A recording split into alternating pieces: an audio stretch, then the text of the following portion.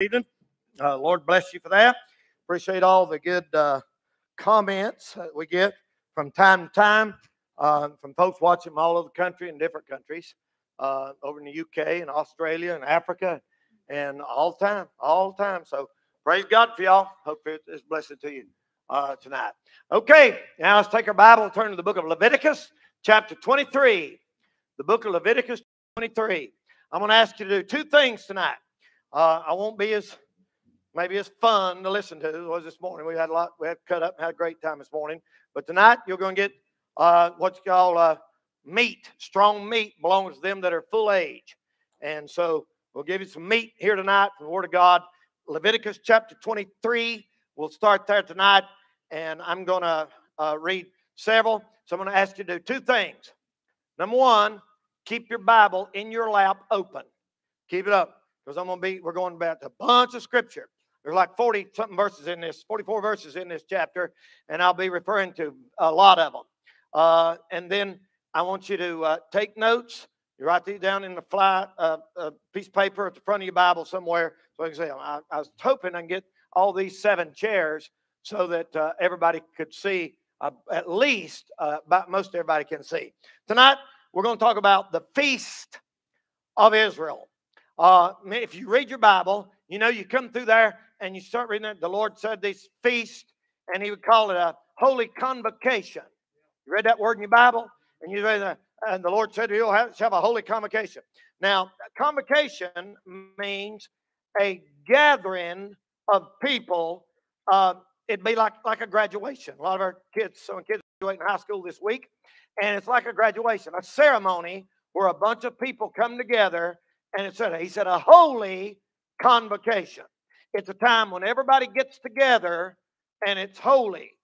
That's in Israel's in the wilderness 40 years, and God gave them these 7 feasts.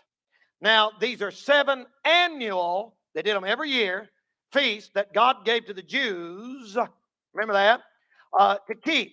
And it's sort of like we in type as a church, we have camp meeting every year in October. We have youth rally every year in April. We have camp every year in July. Those are like types, like holy convocation in a spiritual sense that we do it as a church. Now, I believe some preachers teach us different, and I wouldn't argue some of them. Some of them have some good points. I believe that when God made these feasts to Israel, that they were only to Israel. Now, they have prophetic implications, and they all point to the Lord Jesus Christ. Now, let's look at this here tonight. And there was 4 of these feasts in the spring, and 3 of them were held in the fall. It's very important that you remember that. 4 in the spring, 3 in the fall. 4 of them were fulfilled at the first coming of Christ, and it stands to reason the other 3 would be fulfilled at His second coming. Now, let's talk about this tonight. And Jesus Christ fulfilled these first 4 feasts to the day that God gave them to him in the Old Testament. Now, let's start tonight in chapter 23 and look at verse number 4. These are the feasts of the Lord, even holy convocations, which ye shall proclaim in their season. Here's the first one. In the 14th day of the first month at even is the Lord's Passover. So tonight, I'll start tonight with this one, and it was called, the first feast was called Passover. There's a very good reason for that, and he said that would be on the 14th day of the first month. That would be April. April, May was the beginning of the Jewish calendar of that month, the beginning of the month. And you know the story. Back there in Exodus chapter number 12, you know that story very, very, very, very well. The typology in this scripture tonight points to the Lord Jesus Christ just as plain as the nose on your face. Here in Exodus chapter 12, you know what God told him to do? He told him, he said, you know what I'm going to do? I'm going to get y'all out of Egypt's bondage. You've been in bondage for years and years and years and years, 400 years, however how long it was. He said, I'm getting ready to bring you out. I'm getting ready to deliver you out of Egypt's bondage. And he said, here's what I want you to do. God could have done it 1,000 different ways. But the Lord said, I want you to get you a lamb. He said, get you a lamb. And he said, you take that lamb and you put him up. Give him a 10th day of the month. And you keep him up to the 14th day of the month. And God said that lamb has to be without blemish and has to be without spot. It can't have a sore on his leg. It can't have a cut or a scar. Just a perfect lamb. Hallelujah. A perfect lamb. And keep it up till the 14th day. And then you'll read that scripture in Exodus 12. I like what it said. He said, get you a lamb. And then he said on the 14th day, he said, I want you to take the lamb. Amen.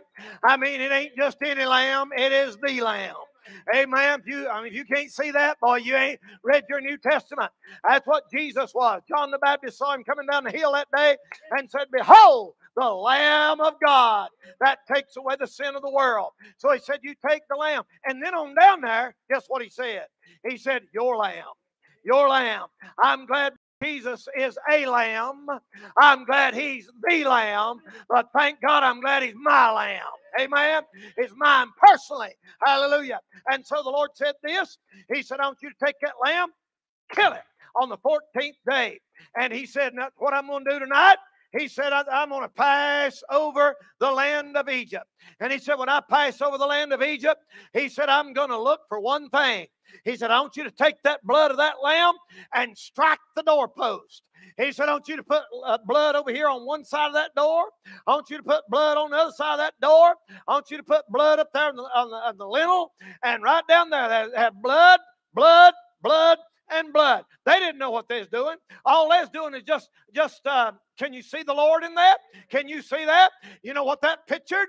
That pictured on the 14th day of that first month, Passover, Jesus walked into Jerusalem there under the Lamb of God, perfect, slain in God's mind from the foundation of the world. They kept him up all night, and on the 14th day, they crucified him. They put the blood on his both hands. The blood was on his head. The blood was on his feet.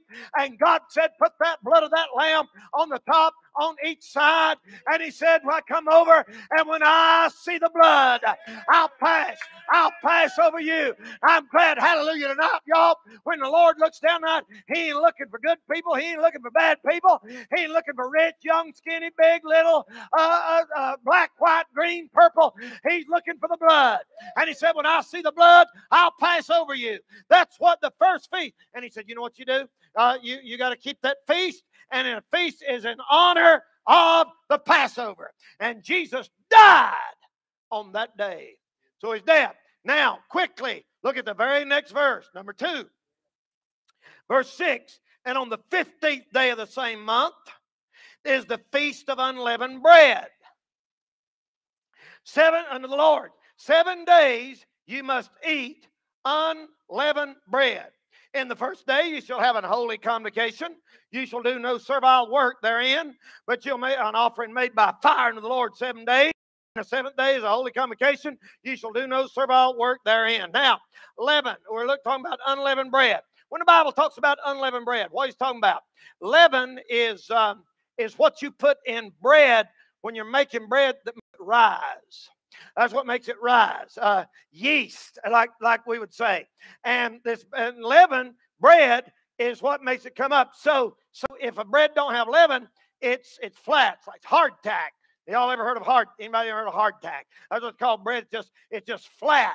And it stays flat and it stays down. It stays down. That is a picture of the burial of the Lord Jesus Christ. It was the day after the Passover. It's talking about our Christian walk. It's an interval between that. And leaven in the Bible is a picture of evil. The Bible talks about it being a picture of malice, wickedness, and Jesus talked about leaven as being false doctrine. He said, beware of the leaven of the Pharisees. So leaven represented evil or false doctrine. In Jesus Christ, there was none of that. There was no evil. There was no guile. He was absolutely perfect, and he stayed down. got in the grave. In 1 Corinthians 15:20, the Bible said, but now is Christ risen from the dead, and his own, and now is 1 Corinthians 5:7, it said the unleavened bread of sincerity and truth, and that Jesus is sincerity and truth, and that bread saved down. Jesus said, I am the bread of life.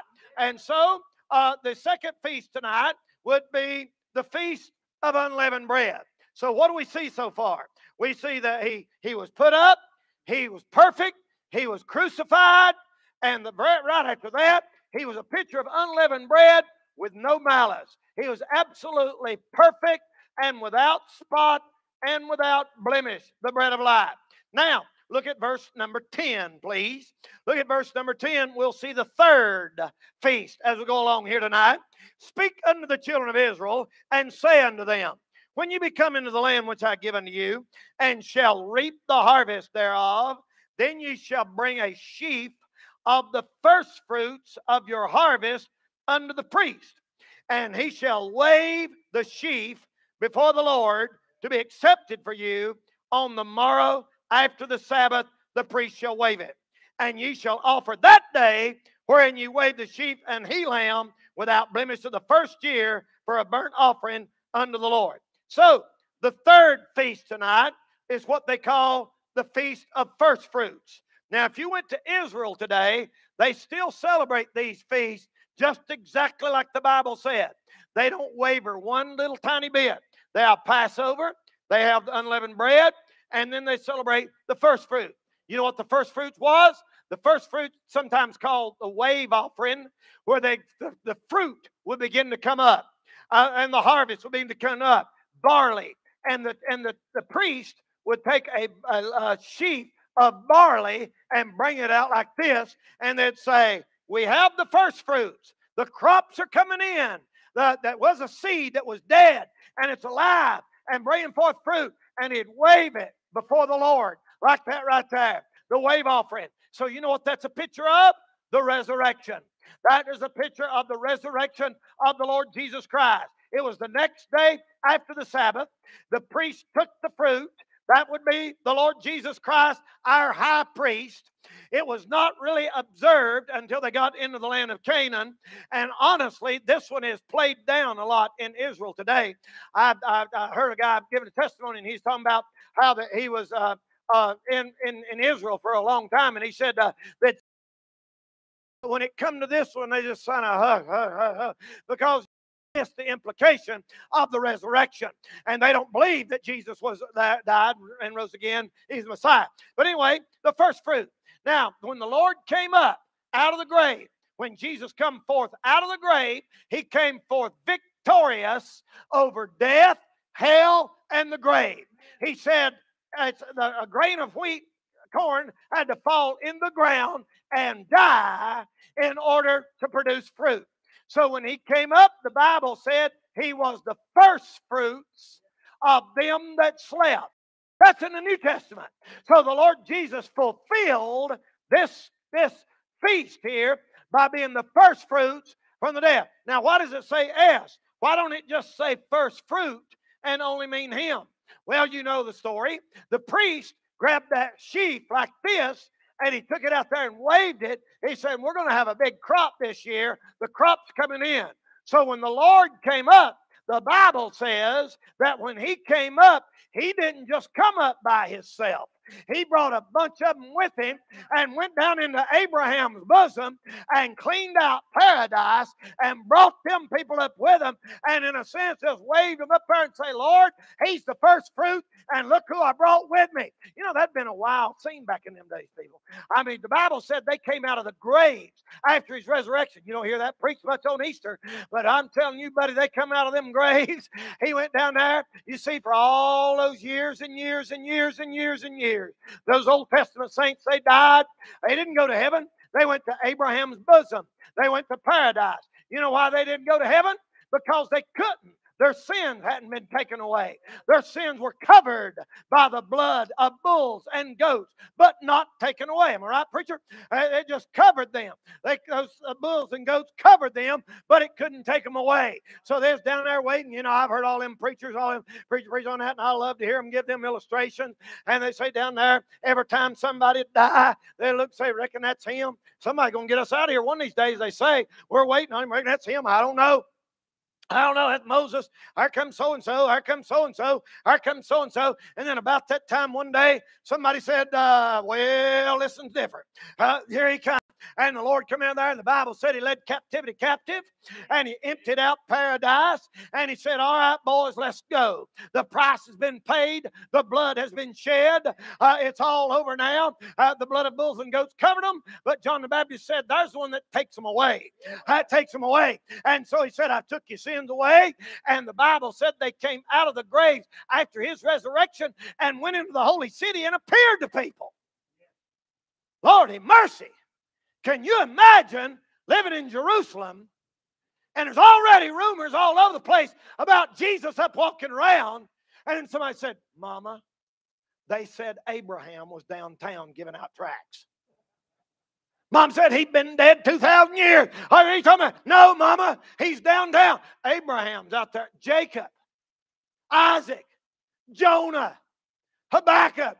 All them people out there walking around. I picture all this Walking Dead and all these movies Hollywood makes. It's just a cheap kind of imitation of what the Bible says really has happened or will happen.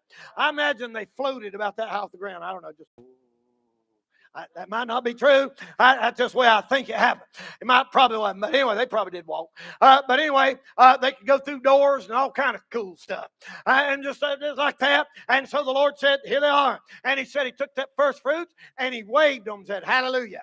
And we'll study that in Ephesians next time about how he descended into the lower parts of the earth, preached to the spirits in prison. There's you something to study on before Ephesians next time. And then he brought captivity captive, and he moved it, paradise, up to the third heaven where God is. That is a picture of the first fruit. Christ arose. Christ arose. But in 1 Corinthians 15:20, turn it with me if you don't think I'm right. Look at 1 Corinthians 15. I'm sorry. Yeah, 1 Corinthians 15. And 1 Corinthians 15, this is New Testament. And he said here in 1 Corinthians 15, look at verse number 20, I believe it is. All right, look at 1 Corinthians 15:20. But now is Christ risen from the dead and become the first fruits of them that slept. Look in verse 23. But every man in his own order, Christ the first fruits, afterward they that are Christ at his coming. And so we see that he rose from the dead. Then there was 7 weeks. The Lord said, let 7 Sabbaths go by. Somebody tell me how many days that is. 7 weeks. 49. 49. And on that 50th day was the next feast. And of course, you know the name 50. It means P-E-N-T. It's Pentecost. So Pentecost was exactly 50 days after this. That's what the day of Pentecost means. And Pentecost was the next feast, and there was a little interval between there and there where they had the Feast of Weeks and things happened, so forth and so on. So the next one, after 7 Sabbaths, 49 days, there was the day of Pentecost. Now, this is where a lot of Bible preachers and teachers teach that the Feast of Pentecost was fulfilled in the church. I wouldn't argue with them, but I tend to want to think they were all for the Jews and only typical for the church, and that's what I think. But wouldn't fuss somebody over it. But anyway, the days of Pentecost. Now the Bible said the day of Pentecost in Acts chapter 1 was fully come.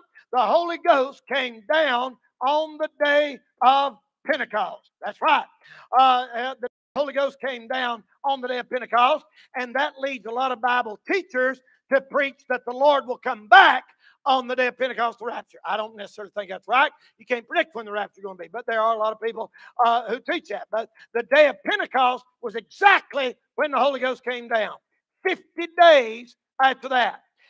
Maybe he will go up at the same day. I don't know. Nobody else does either. But that's the day of Pentecost. So that is 4. Now, all these 4 were held in the spring of the year. April, May, and maybe the first part of June. All these were spring feasts. Passover, the death of Jesus. Unleavened bread, his pure life that he lived and sacrificed. First fruit, resurrection. Pentecost, the day when the Holy Spirit came down and they lived for the Lord and sacrificed there in the wilderness. Pentecost in the New Testament. Now, number 5. Notice there is a huge gap between 4 and 5.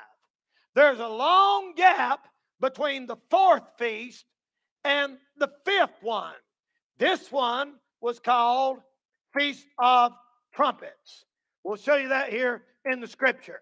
Look in chapter 23 in your Bible now, and look at verse number 24.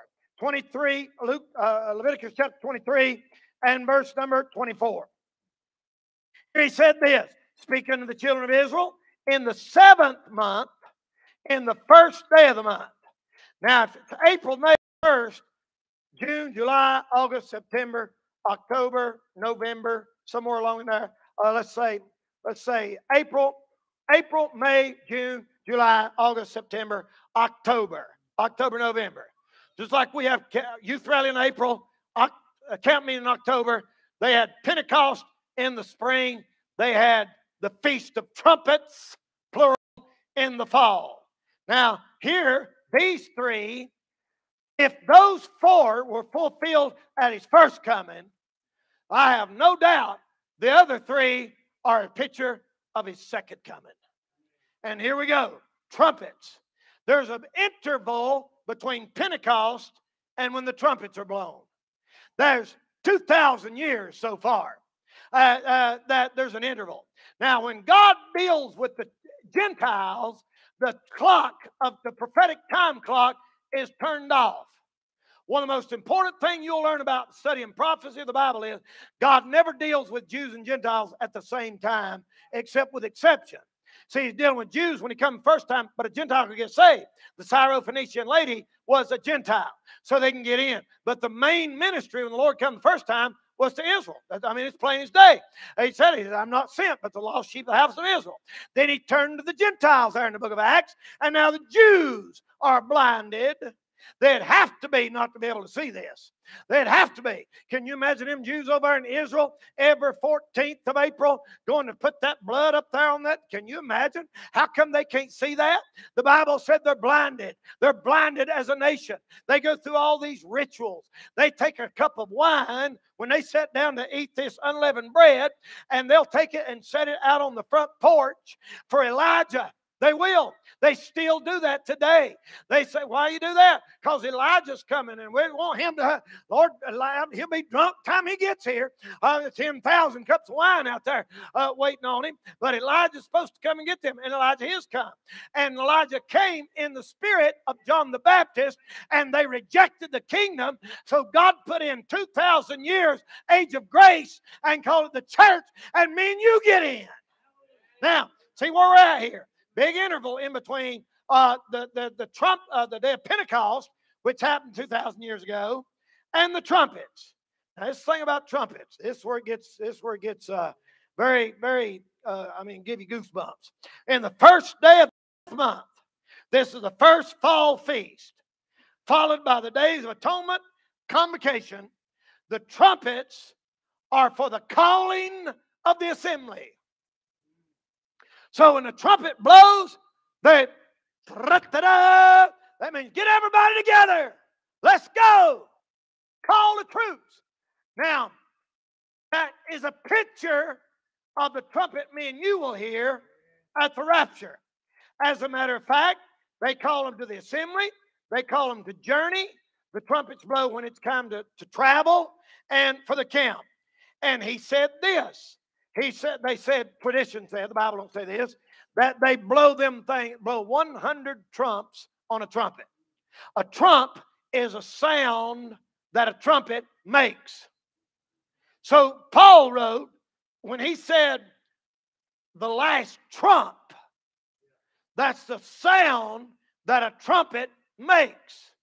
Now, don't get that confused with the last trumpet in the book of Revelation that's announcing the wrath of God on the world and on the Jewish people. That's a different trumpet. So people want to be on the internet, and I'll get them. Maybe I can help y'all if you listen to me. They'll say, no, the Lord can't come until that last trumpet's blown. It's not that simple, friend. We're dealing with Israel right now, and those trumpets called them. And you know what he said? He said, you shall afflict your soul. So this is the time of eat, rejoicing. That is the time of sacrifice. When these trumpets come, it's a time of affliction, hard times, trouble, tribulation. Jacob's trouble. The tribulation during those times when the Jews will suffer. You know what they said when he died? They said, his blood be on us and on our children. And the Lord said, all right, you're going to get it. And Hitler had 6 million of them cremated, burned, and incinerated. And they've killed them Jews by the millions ever since then because they rejected their Messiah. And during that time, God's going to deal with them again. Pictured by Joseph and his brothers. Joseph, king over Egypt, sitting at the right hand of the king, feeding his brother. They didn't know him.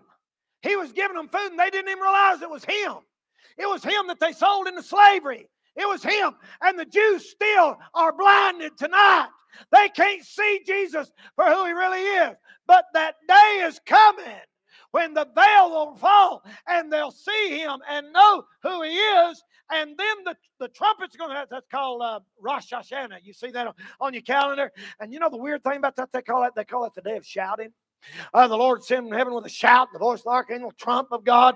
It's a picture, our rapture is pictured by that. You know what he said? They shall dwell in booths 7 days. That means they don't really have a home. Booths. During the tribulation, they will flee. During the middle of the tribulation, they will say, woe unto them that are with child, and them that give suck in those days. They're running from the Antichrist. The Antichrist goes in the temple, sits down and says, I am God, worship me. You got to have the chip in your hand or in your forehead. You can't buy anything. You can't sell anything. Flea market, out of business. Old guy down the road here doing business with cash, out of business. Have you noticed they're trying their best to keep us from using cash? That's so every transaction, the government don't want you making no money that they don't get a chunk out of. And that's what they're after. And eventually they're going to get that. And he said, you can't buy or sell. Well, they're going to run to the wilderness. And many believe that it's the red rose city Petra there in the Holy Land. I don't know. That's what a lot of Bible teachers teach. And they preach. That's the beginning of the fall feast. Jesus observed this feast, and the 7th month, the first day, on the Sabbath. The blowing of trumpets and a holy convocation afflict their souls, and tradition said they blew the trumpet 100 times, and that last trump was called the awakening blast. That's what they call it. All for the Jew, not for the church. Let me help you a little bit with that, you people that are watching online that believe Paul meant the trumpet in Revelation. The book of Revelation wasn't even wrote until 90 AD. Paul wrote 1 Corinthians in about 58, 60 AD when he wrote that last trump. There was no last trumpet until John wrote Revelation. That's something for you to think about. So there's a big difference there. So in verse 42, they dwell in booths 7 days. So we see this. We see Passover, death. Unleavened bread, perfect life. First fruits, resurrection. Pentecost, Holy Spirit working in the life of the believer. Trumpets, gathering the people together as they will, gathering the Jews together during the Great Tribulation. The next one. Look at verse 27. Verse 27 is the next feast, and that is called the Feast of the Atonement. Now, when the Lord died on the cross, he made the atonement. It didn't work for the Jews because they rejected it. There will be a time during the Great Tribulation that he'll be made known to the Jews, just like Joseph was made known to his brethren, and he'll be revealed to them. And the Bible says a nation shall be born in a day. The Feast of Tabernacles. It's at the end of harvest. It lasts 7 days. It's a picture of the end of the tribulation, where they'll dwell in the land for 1,000 years, have peace on earth. And you know that because when Peter was on Mount of Transfiguration with Jesus in Matthew 17, Elijah and Moses came down. Elijah and Moses, prophets. Elijah and Moses, the two witnesses in Revelation 11. I know there'll be people fuss about that. They think it's Enoch and all that kind of stuff. It has to be Moses and Elijah. They're the only two men that fit the description there in Revelation chapter 11. They're the last two men mentioned in the Old Testament, prophets, or the last prophet mentioned was Elijah and Moses, the man of God. So when they come, when them guys come, there will be, they stood there on the Mount of Transfiguration with Jesus, and you know what Peter said? Lord, this is the kingdom. Let us make 3 tabernacles. Well, after the atonement's made, that's what he said.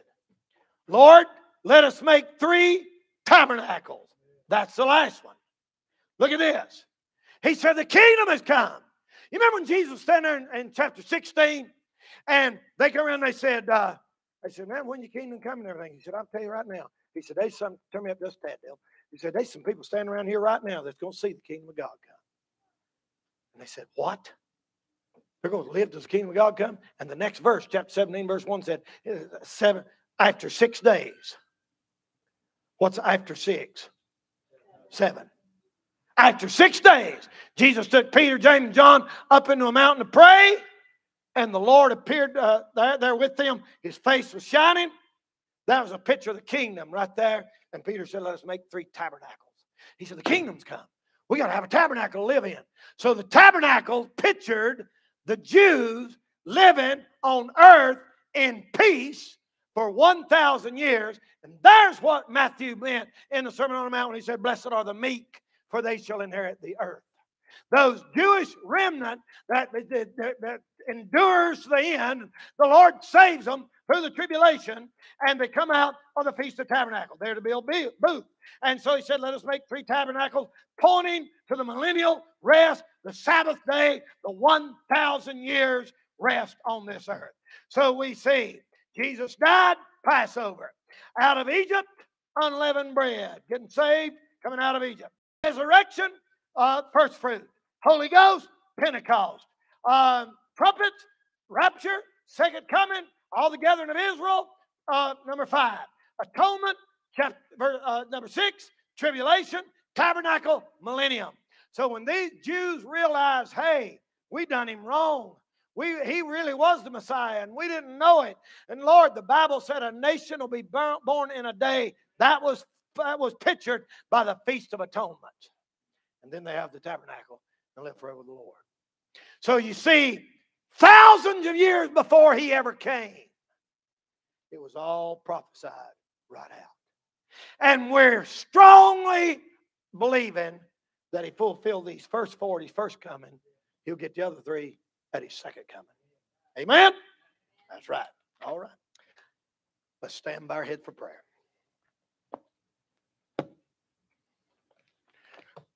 Our Father, Lord, we thank you for these stuff in your word. Lord, we know the professors at the University of North Carolina don't even know this. They have no idea. The Jewish rabbis in Jerusalem have no idea. You chose to reveal them to babes and ignorant people and people like us that believe your word.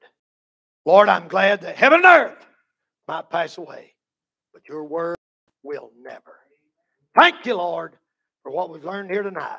Help us, Lord, as we study our Old Testament, to remember what Jesus said, that they are they that testify. Lord, bless us as we study, as we learn. God, I pray that you bless Shining Light Baptist Church. Fill this place with power, people, and praise for the glory of God. Whatever you do, we'll thank you for it. We love you. In Jesus' name, amen. All right. Now on, all Sunday school teachers, bus workers, anybody that's interested in those bus licenses, let me know before you go. Also, let me know if you're planning on riding the bus Friday night so we can know which bus we're going to be taking. I need to know that.